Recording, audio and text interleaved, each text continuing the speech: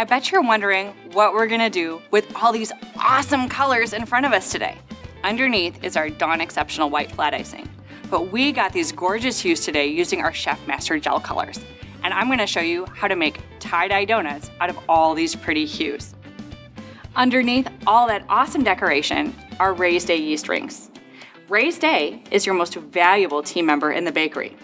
Rain or shine, winter or summer, spring or fall, Raised Day will always come out consistent and perfect for you every time. Okay, so before we do this technique, it's really important to give everything a quick stir to make sure that all of your icings are the same texture and temperature.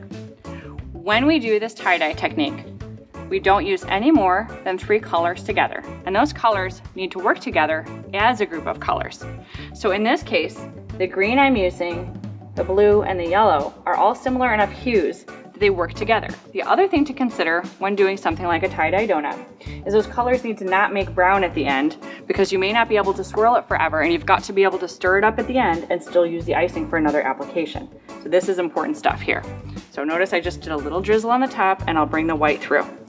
Now, I'm going to take my donut, dip it in the top, swirl, and drop it down. This is how I do a tie-dye technique. It's important that you have some white in between so that the color really comes out. As you go through the icing, you may need to add more of one color or another. See here, I'm losing the yellow a little, so I'm gonna add a little yellow. It's always less icing than you think it is. So if you think I'm not putting enough, that's true, that's good. Remember that when you do this in your own shop. It's good that they all look a little different. That's kind of important. You don't want them all to be exactly the same, but you can see how I'm getting these really pretty kind of designs where I've got the green, the teal, and the yellow all popping up. If we get to the very bottom, when we're all done, we mix it together, and then we have a pretty green for tomorrow's service. So whatever it is you're doing, you have to make sure that if those colors mix together, they don't make brown. Now I'm going to go into warm colors.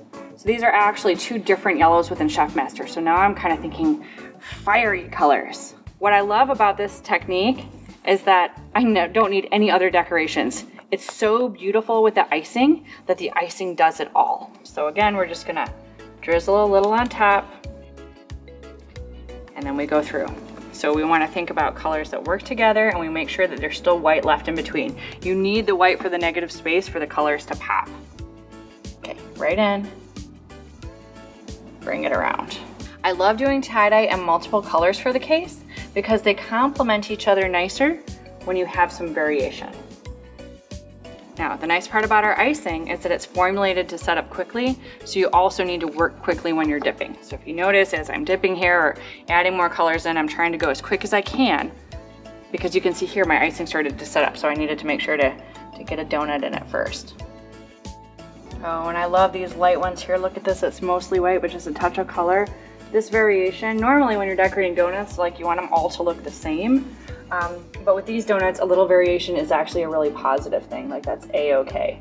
All right, so this last color combination is pinks and purples and blues. So one thing to think about is you can customize your tie-dye to like the season in the fall. You could do fall colors.